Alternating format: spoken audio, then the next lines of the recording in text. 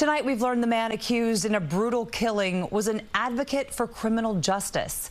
Police say body parts were found in the victim and the suspect's apartments. New surveillance photos show the suspect going in and out of the victim's home with bags, bins, even once wearing a wig. CBS 2's Naveen Dhaliwal is outside Bronx criminal court with the new developments tonight. Sheldon Johnson faced a judge tonight, and he was remanded back to jail. Now, he's accused of dismembering a body. As to why, police are still trying to figure that out. This is the last image of Colin Small entering his Highbridge apartment on Tuesday, according to his super.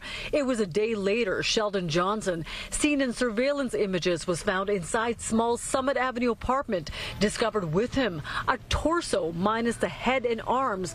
Cops took him into custody. The first tenant tells me that she heard 2 gunshots, that she came outside. It was the building super, Orlando Medina, who called police for a welfare check on Small after 2 neighbors reporting hearing gunshots from that 6th floor apartment. Giovanna Diaz's uncle lives directly next to Small.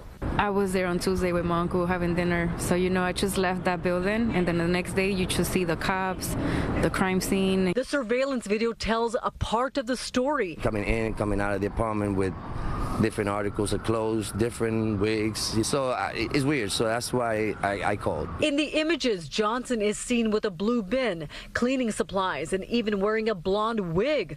Police say Johnson shot Small and then dismembered the body.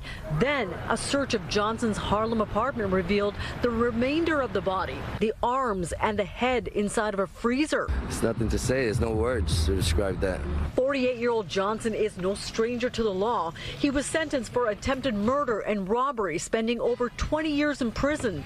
Since his release, he was working as a counselor to help at-risk youth at the Queens Public Defender's Office. Last month, he made an appearance on the Joe Rogan podcast.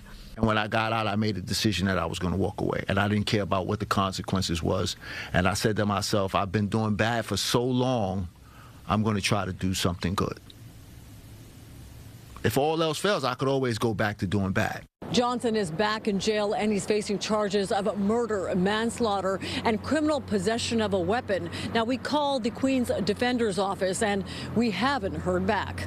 In the Bronx, Naveen Dhaliwal, CBS 2 News.